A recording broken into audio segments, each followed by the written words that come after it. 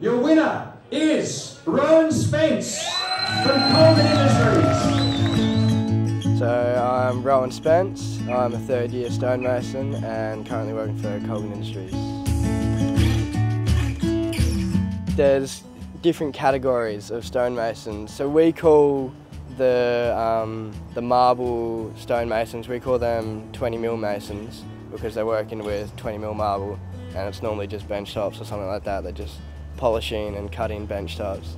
And then you've got your monumental stonemasons, which is restoring old buildings like this one here, tuck pointing and shaping stone. And then I guess you've got your stonemasons, which are just all hands carving stone, crosses, stuff like that, like people.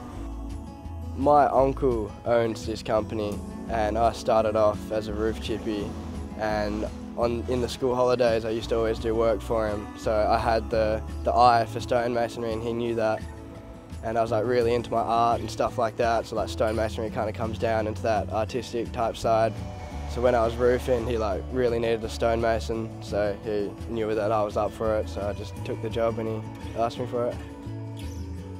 Well, I consider myself very lucky because I get to work on jobs like this behind me that are like heritage listed, like only the best of the best can work on them, you know, like everything takes 10 times as longer as you expected just because everything's by hand. You've got to pay attention to a lot of detail.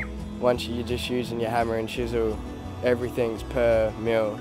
And stonemasonry is pretty much the only trade where we take away, where for a chippy, if they snap a bit of wood, they can glue that together, but if we take too much away from a stone, then it start again.